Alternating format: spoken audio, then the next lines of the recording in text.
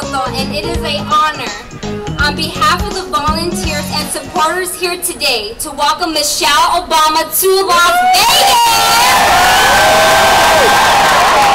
Happening in communities across this country for a long time. Jobs drying up and disappearing, and what happens to communities where folks can't work? They can't do what my father did. Even when they're ready and willing to take on 1, 2, 3 jobs to make ends meet, if the work's not there, something happens to the soul of the people in those communities. When a man can't take care of his family, when a woman can't put food on the table and earn enough to cover child care, when crime is rising because nobody's got work, when schools are crumbling because the resources are drying up, when folks are spending hours in the emergency room because there is no decent health care. We know what it feels like in those communities. Barack certainly does, because that's where he worked after college.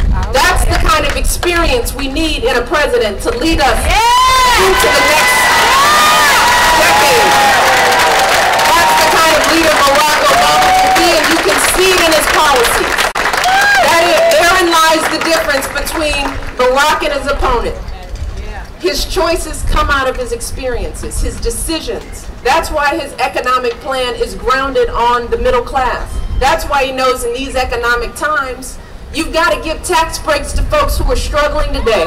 That's why Barack's going to ensure that 95% of working class, middle class families see a tax break.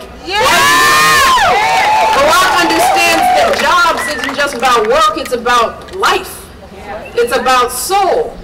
So he's going to stop rewarding companies that are shipping jobs overseas and start creating incentives for companies that are building jobs right here in Nevada, right here in Las Vegas.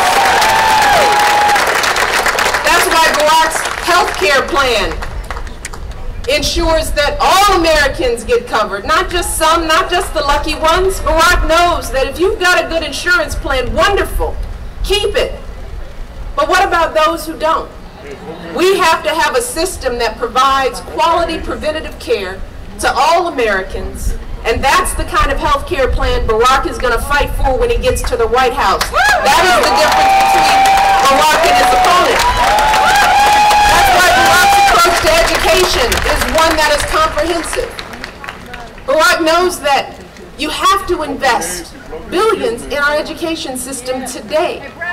And that means investing in early childhood education. That means investing in recruiting a cadre of new teachers and paying them and giving them the responsibility in the classroom. That means that once you educate these young people and you show them the sky's the limit, that you can't hold them back.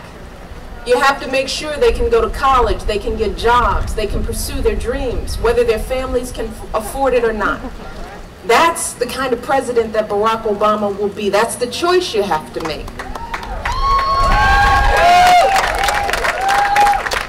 And of course, there's the war in Iraq, where Barack is the only candidate in this race who understands that